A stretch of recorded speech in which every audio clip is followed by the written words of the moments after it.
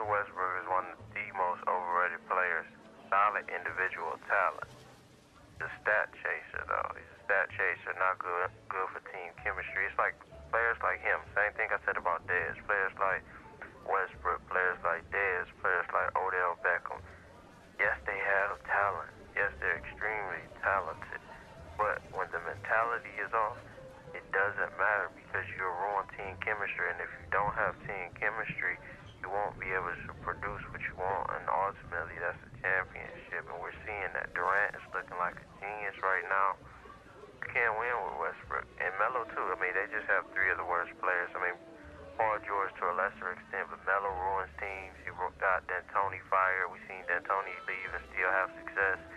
He ruined the Jeremy Lin run. I mean, just wants to run that ISO, slow down. I mean, this is the new NBA where you can't slow down, everything moves, so it's totally not fit for him. And I can just tell he doesn't take care of his body, probably doesn't have a proper diet. Seems like one of those guys who gets high on the court before games.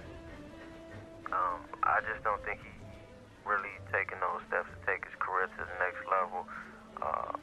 Westbrook just wants to, get the stats to look good, but he doesn't really have a high on-court IQ. It's the same thing, ISO ball, same thing how I feel about John Wall. I mean, these guys, yes, Westbrook has the mid-range, but you're not a threat really off the ball, because you can't really shoot the three. So if you cut off that mid-range shot from Westbrook, how much of a threat is he to you? And he'll just keep trying to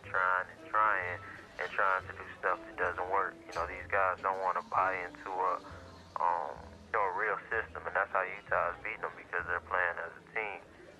The only reason LeBron can get away with it is because he's smarter than a lot of these guys. So the majority of these guys in the league is just thriving on athleticism strictly, but as far as understanding really how to play the game, they would be the quarterback who could only throw the ball to you when you're wide open, but they can't throw you open. They don't really understand how to play.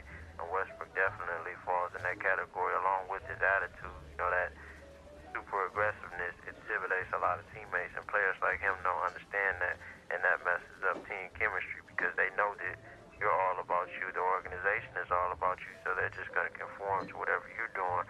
Now, I've seen a lot of people want to point to the bench, but it's not just the bench. It's how they're getting beat, because it's not even like the starters are competing with this young Utah team. This is a team who no one expected to make the playoffs, who a rookie is leading, and they're going out there because they understand how to play the game. They have some smart, high IQ players on the court, and they have a better understanding.